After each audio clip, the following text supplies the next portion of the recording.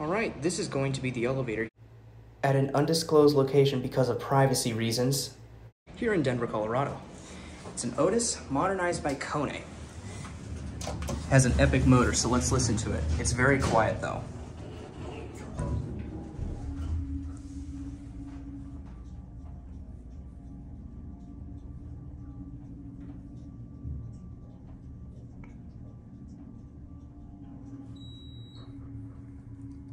Button went out.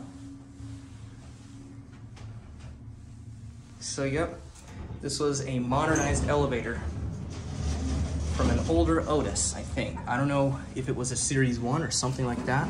Whoa, that door closes up very quickly. Let's go down to 1 and get a cab view. It's just your basic hospital-sized elevator.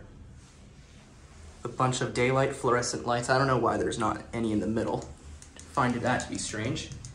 Here we have Innovation Bruiser fixtures, key operating switches, firefighters, and your CE display. Capacity of 4,000 pounds. Now we're gonna do an impact cam as we head up to 2. Dang, that's loud.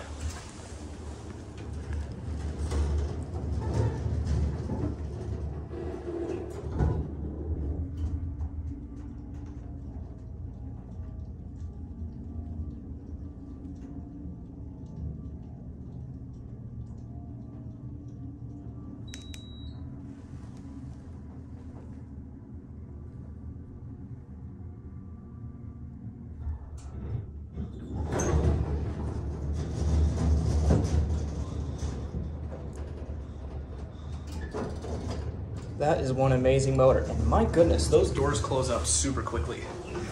We'll end the video inside the elevator as we head back down. We'll do an indicator cam on the way down.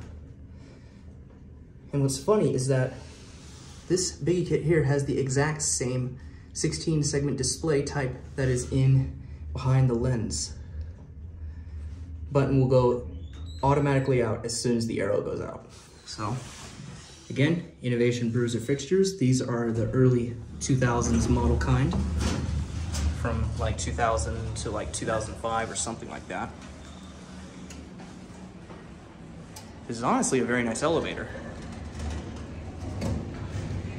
And that's it.